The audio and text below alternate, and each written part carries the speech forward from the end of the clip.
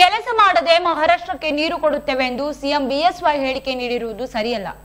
ನಮ್ಮ ಭಾಗಕ್ಕೆ ಸರಿಯಾಗಿ ನೀರು ಕೊಡದೇ ಇದ್ದರೆ ನಮಗೆ ಪ್ರತ್ಯೇಕ ರಾಜ್ಯವನ್ನ ಕೊಟ್ಟು ಬಿಡಿ. ನಮ್ಮ ಭಾಗಕ್ಕೆ ಅನ್ಯಾಯವಾದರೆ ಸಾಯುವವರೆಗೂ ನನ್ನ ಹೋರಾಟ ಅಚಲ ಎಂದು ಮಾಜಿ ಸಚಿವ ಉಮೇಶ್ ಕತ್ತಿ ತೀವ್ರ ವಾಗ್ದಾಳಿ ನಡೆಸಿದರು. ಸಂಕೇಶ್ವರ್ ಹೀರಾ ಶುಗರ್ ಕಾರ್ಖಾನೆಯಲ್ಲಿ ಪತ್ರಿಕಾಗೋಷ್ಠಿ ಉದ್ದೇಶಿಸಿ ಮಾತನಾಡಿದ ಅವರು, ಚುನಾವಣೆ ಬಂದಾಗ ಮಹಾರಾಷ್ಟ್ರಕ್ಕೆ ನೀರು ಬಿಡುತ್ತೇವೆ ಎಂದು ಹೇಳುವುದು ತುಂಬಾ ಹಗುರವಾದ ಮಾತು.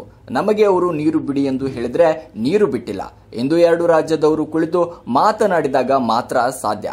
ಈ ವಿಷಯದಲ್ಲಿ ಯಡಿಯೂರಪ್ಪ ಮೋದಿ ನಡುವೆ ಸರಿಯಿಲ್ಲ ಎಂದು ಕಿಡಿಕಾರಿದ್ರು. ಕೋಲ್ಹಾಪುರ, ಸಾಂಗ್ಲಿ, ಖರಾಡ್, ಸೋಲಾಪುರ್, ಉತ್ತರ ಕರ್ನಾಟಕ ಜಿಲ್ಲೆಗಳನ್ನು ಸೇರಿಸಿ ಪ್ರತ್ಯೇಕ ರಾಜ್ಯ ಮಾಡಿ ಎಂದು ಮತ್ತೆ ಉಮೇಶ್ ಕತ್ತಿ ಅವರು ಒತ್ತಾಯಿಸಿದ್ದಾರೆ.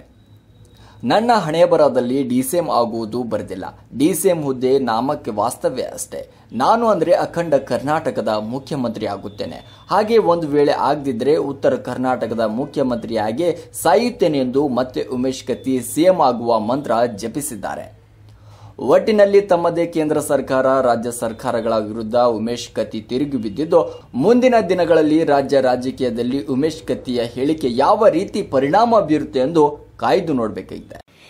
ನಾ ಡಿಸಿಎಂ ಆಗ ನಶಿ ಅದೇನು ಹಣೆ ಬರದಲ್ಲಿ ಬರ್ಕೊಂಡ್ಬರ್ಬೇಕು. ಹಣೆ ಬರ ನನ್ನ ಹಣೆ ಬರದಲ್ಲಿ ಬರಲಿಲ್ಲ, ನೀವೊಂದು ತಲೆ ಕೆಡಿಸ್ಕೋಬೇಡಿ.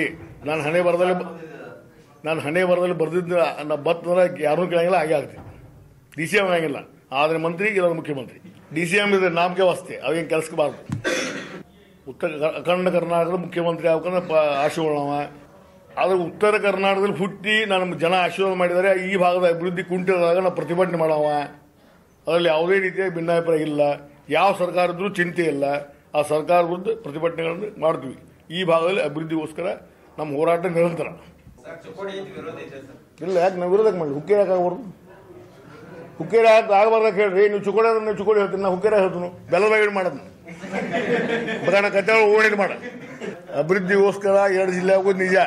ಅದೇ ರೀತಿ ಅಭಿವೃದ್ಧಿಗೋಸ್ಕರ ಕರ್ನಾಟಕದಲ್ಲಿ ಉತ್ತರ ಕರ್ನಾಟಕ ಮತ್ತೊಂದು ರಾಜ್ಯ ಆಗಲೇಬೇಕು ಅಂತ ನನ್ನ ಆಟ. ಈ ಭಾಗದಲ್ಲಿ ಏನು ಅನ್ಯಾಯ ಆಗಿದೆ ಅದು ಸರಿ ಮಾಡುವವರೆಗೆ ನನ್ನ ಹೋರಾಟ ನಿರಂತರ, ನಾ ಸಾಯುವವರೆಗೆ ನಿರಂತರ ಇಡ್ತೀನಿ. ಯಡಿಯೂರಪ್ಪನ ಕ್ರಮವೂ ಸರಿಯಲ್ಲ, ಮೋದಿ ಕ್ರಮವೂ ಸರಿಯಲ್ಲ, ಮಹಾರಾಷ್ಟ್ರದ ಫಡ್ನವೀಸನ ಕ್ರಮವೂ ಸರಿಯಲ್ಲ. ಇದನ್ನು ಖುದ್ದು ಮಾತಾಡಿ ಸರಿಯಾಗಿ ಯುಟಿಲೈಸ್ ಮಾಡಿದ್ರೆ ಇನ್ನೂ ಈ ಭಾಗಕ್ಕೆ ಒಳ್ಳೇದಾಗ್ತದೆ. ನೀವು ಮಾಡೋಕ್ಕಾಗಿದ್ರೆ ಪ್ರತ್ಯೇಕ ರಾಜ್ಯವನ್ನು ಮಾಡಿದ್ರೆ ಒತ್ತಾಯ ಮಾಡ್ತಾ ಇದ್ದೀವಿ. ದಕ್ಷಿಣ ಅವ್ರು ಒಪ್ತಿದ್ರೆ ಕೋಲ್ಹಾಪುರ್, ಸಾಂಗ್ಲಿ, ಕರಾಡ್ ಮತ್ತು ಇನ್ನೊಂದು ಅಲ್ಲ ಸಾತಾರ ರಾಜ್ಯ ಕಡೆ ಈ 4 ಜಿಲ್ಲೆಗಳು ಮಹಾರಾಷ್ಟ್ರದ್ದು, ಸೋಲಾಪುರ ಮತ್ತು ಕರ್ನಾಟಕದ್ದು ಉತ್ತರ ಕರ್ನಾಟಕ 13 ಜಿಲ್ಲೆಗಳು. ಇದನ್ನು ಕೂಡಿಸಿ ಪ್ರತ್ಯೇಕ ರಾಜ್ಯ ಮಾಡಲೇಬೇಕಂದ್ರೆ ನಾನು ಒತ್ತಾಯ ಮಾಡ್ತಾ ಇದ್ದೀನಿ. ನಾವು ನಿರಂತರವಾಗಿ ರಾಜಕಾರಣ ಇರಬೇಕಂದ್ರೆ ಬರ್ಕೊಂಬಂದಿಲ್ಲ. ಆದರೆ ಜನ ಆಶೀರ್ವಾದ ಮಾಡ್ತಾರೆ, ಅಲ್ಲಿವರೆಗೆ ಇರ್ತೀವಿ. ಆದರೆ ಜನ ಆಶೀರ್ವಾದ ಮಾಡಿದರೆ ನಾವು ಮಂತ್ರಿ ಆಗಲಿಕ್ಕಿಲ್ಲ. ಒಂದಿನ ಮಂತ್ರಿ ಮುಖ್ಯಮಂತ್ರಿ ಆಗ್ಬೋದು. ಆದರೂ ಈ ವ್ಯಾಪ್ತಿಯಲ್ಲಿ ಏನು ಅಭಿವೃದ್ಧಿ ಆಗಿಲ್ಲೋ ಈ ಅಭಿವೃದ್ಧಿ ಪ್ರತಿಭಟಿಸಿ ನಾವು ಪ್ರತ್ಯೇಕ ರಾಜ್ಯವನ್ನು ಕೇಳುವಂಥ ಕಾರ್ಯಕ್ರಮ ರೂಪಿಸ್ತೀವಿ. ಯಾವುದೇ ಸರ್ಕಾರ ಬರಲಿ, ಬೆಣಜೀರ್ ಬಿಟ್ಟು ಸರ್ಕಾರ ಬರಲಿ,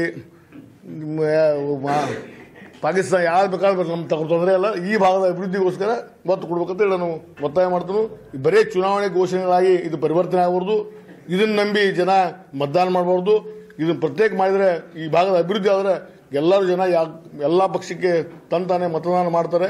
ಈಗಿರುವಂಥ ಭಾರತೀಯ ಜನತಾ ಪಕ್ಷ ಮಹಾರಾಷ್ಟ್ರದಲ್ಲಿದೆ, ಕರ್ನಾಟಕದಲ್ಲಿದೆ, ಈ 2 ಗೋವಾದಲ್ಲಿದೆ. ಈ 3 ರಾಜ್ಯಗಳಲ್ಲಿ ಬಿಜೆಪಿ ಸರ್ಕಾರ ಇದೆ. ಇದನ್ನು ಸರಿಯಾಗಿ ಉಪಯೋಗ ಮಾಡಬೇಕಾದ್ರೆ ಈ ಭಾಗದ ಬೇಡಿಕೆಗಳಿಗೆ ಸ್ಪಂದಿಸಬೇಕು.